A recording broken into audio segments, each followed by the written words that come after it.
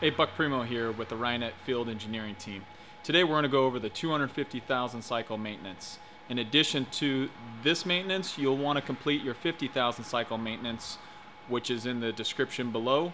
Follow that link and then come back to this video and we'll complete the 250,000 cycle maintenance right now. To start your 250,000 cycle maintenance, you'll want to go ahead and take off all your pallets. Do this, pull your lever back, release your pallet, go ahead and release the star or press start. Remove your next pallet. That way you don't have any lubrication. They'll drop on your pallet, your finished garments, or whatever you have on your pallets. Now I'm going to grab my can of VDM18 that came with the press, and I'm going to lube my aluminum profile that the print carriage slides on. Make sure that your print carriage is in the full back position. Using your finger, go ahead and pry the belt back, and what you're going to do is you're going to spray the lube over the outside of the round side all the way down the profile. Going to the other side of the print arm, I'm going to pull the belt back and I'm spraying in the notch of the square side all the way down the print arm. You're going to repeat this process on all your additional print arms until you're done. Then we'll go ahead and reset the password. Utilities, detectors, log. Typically here there would be a reset button. You tap reset and there would be a login. You would choose Technico. The password would be 1 through 9. You would hit OK, login successful, hit OK. And then you would end up having to hit reset one more time.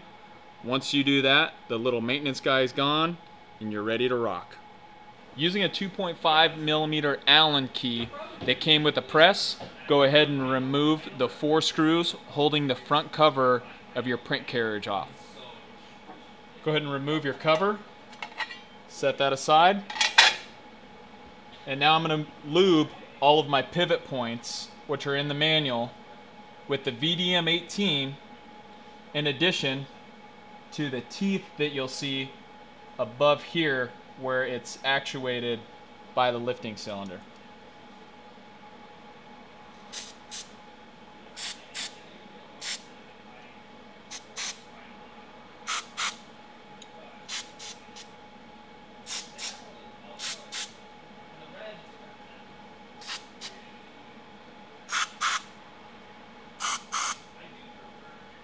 Now I'm going to go to the other side of the print arm and lube those same pivot points with the VDM18.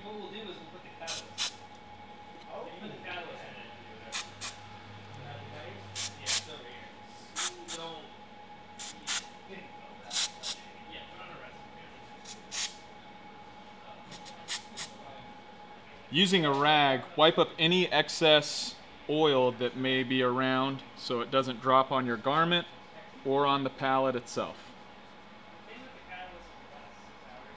Now I'm going to reinstall my cover with the 4 screws and repeat as necessary depending on how many print arms you have.